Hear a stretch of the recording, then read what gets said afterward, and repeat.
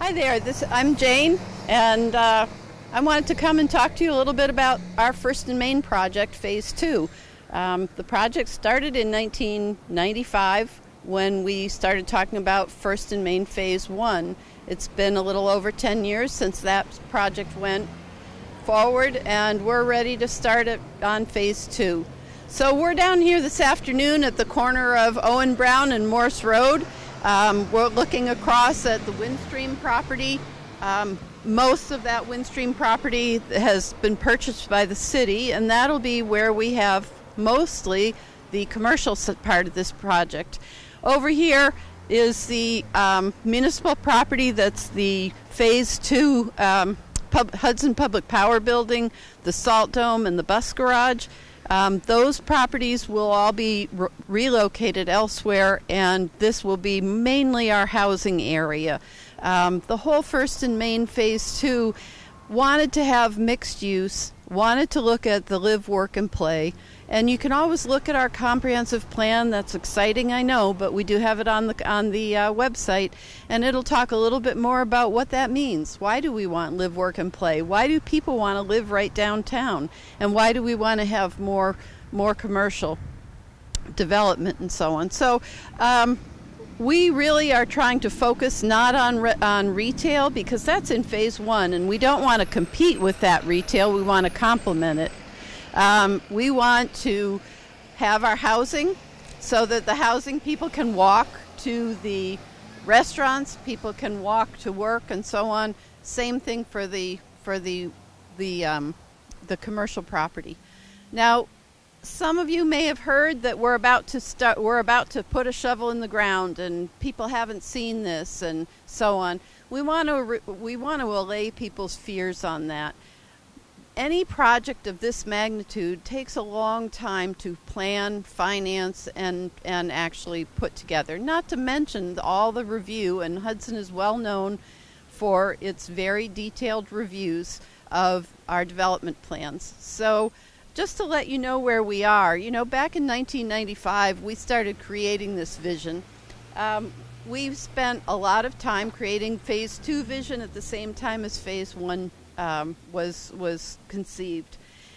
Then in about 2015, we actually went through the concept plan. We generated that as part of the comprehensive plan update. We had a special ad hoc committee that participated in that. We had a lot of public involvement that went on for that and created that concept plan. And again, you're going to be able to see that online at our website. You can even see it on the Phase 2 coming soon sign that's posted by Hudson Public Power. So those two steps have kind of been done. Then last year we went out to look for a development partner, because the city's not a developer. We went out with an RFP, we talked to a lot of developers, and we entered into some sort of an agreement with the Tesla companies.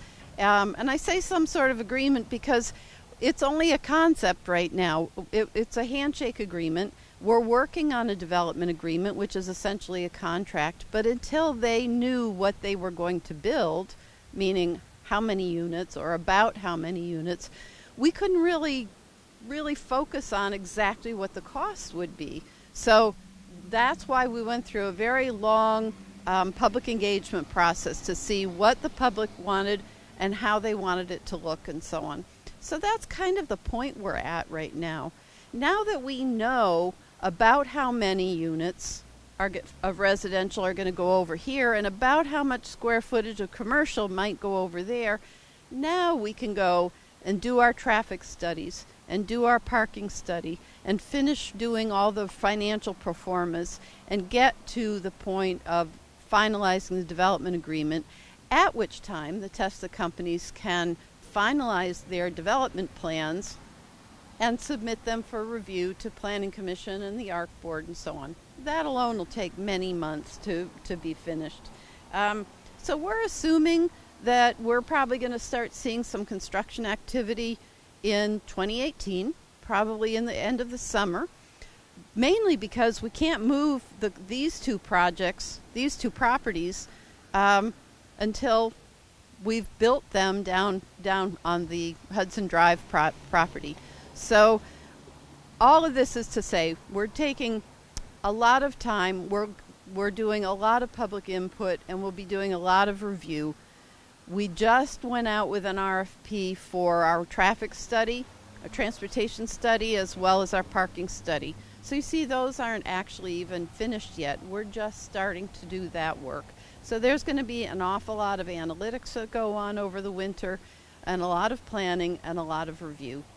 But we did want to update you. We have a great website that we've just updated. There's going to be a lot more information. It's got a really good schedule. In fact, we're looking at putting a paper copy of the schedule on our billboard right here, so that people that might be out for a walk, they don't have to go to our website. They can actually see a copy here. But do go to our website. We will be trying to get social media and print material out, because we want every single person in the community to be a partner with us in this development. So that's the news from down on the corner of Owen Brown and Morse Road, and we really encourage you to be involved and get in touch with us if you have any questions. And thanks a lot for being great citizens and concerned and caring partners in this.